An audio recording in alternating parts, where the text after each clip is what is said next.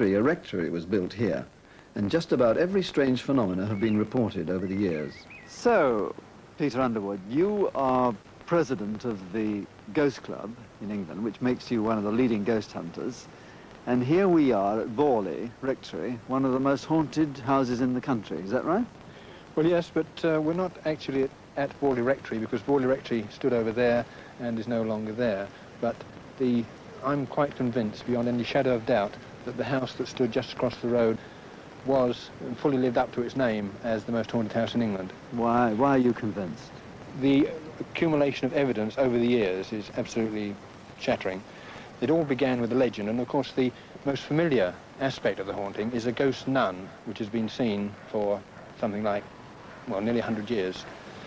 One of the rectors even bricked up one of the windows because he said the phantom nun looked in at him having his breakfast. But over the years, phantom figures have been seen, footsteps have been heard, solid, heavy footsteps on floorboards. Messages have been scribbled on the walls and on pieces of paper, apparently from a French nun asking for light, mass and prayers. Bones have been found, 2 skulls have been found. One was buried in the churchyard, the other... Were they identified as women, or female, or...? One of them was identified as a young female, and it's rather interesting because a dental surgeon discovered that there was a deep-seated abscess in the jawbone, and nearly all the people who have reported seeing the nun have said that she appeared sad-faced, unhappy. And of course with the deep-seated abscess she would indeed. So really we're talking about the ghost of a nun with toothache?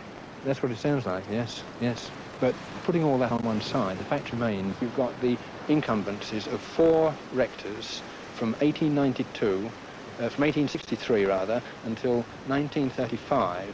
4 rectors, their families, wives, many friends and relatives, all of whom assert that they heard, saw and felt things which they can't explain.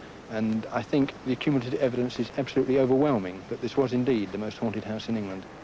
It was in 1937 that when the Smiths were here, Smith had recently come to England from India, and he just walked into this and he wondered what was happening. He saw a figure, he saw a phantom coach, his lights suddenly blared up, bells rang. He didn't know what to do, and he wrote to the local national paper, and they sent down Harry Price, who was the leading psychic investigator at that time.